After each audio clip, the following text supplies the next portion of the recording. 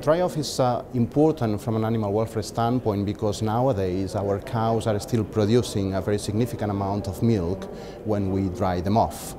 And that causes udder engorgement, and udder engorgement causes pain and increased susceptibility to intramammary infections.